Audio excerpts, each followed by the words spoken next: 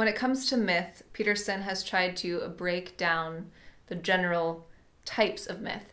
And according to him, there are 4 specific myths.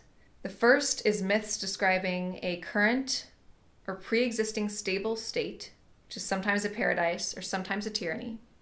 The second is myths describing the emergence of something unexpected or threatening, and perhaps promising into that initial state. The third is myths describing the dissolution of the pre-existent stable state into chaos as a consequence of that unexpected variable. And the fourth is myths describing the regeneration of stability, or paradise regained. So paradise lost and paradise taken back. Or conversely, tyranny regenerated from the chaotic mixture of the previous experience.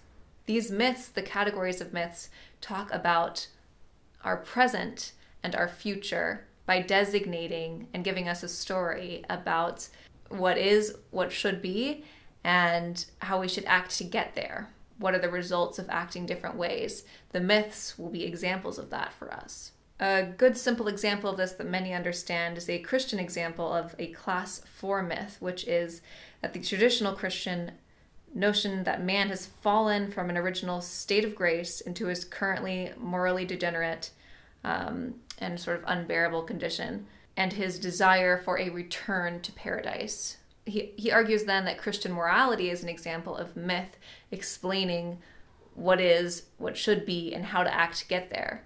That the morality of Christianity is how to act to get to this imagined state that we will never arrive in, but that we seek, that we yearn for, and that the rules of which make up our culture.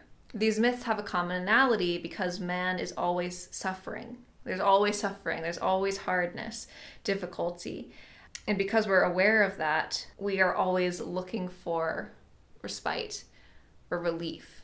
So these myths are intrinsic to the very nature of being human and the very difficulty of it, the successes of it, and they are sort of a guidebook for us, and they make the rules of our culture. Hi, thanks for watching part of my ongoing series as I continue to read Jordan Peterson's textbook, Maps of Meaning. If you want more content like this, be sure to check out the full playlist linked below. If you enjoyed the video, I hope you'll leave a like and a comment below. And if you're new here and you haven't subscribed yet, then go ahead, press that subscribe button, and I will see you on the next one. Thanks for watching. Bye, guys.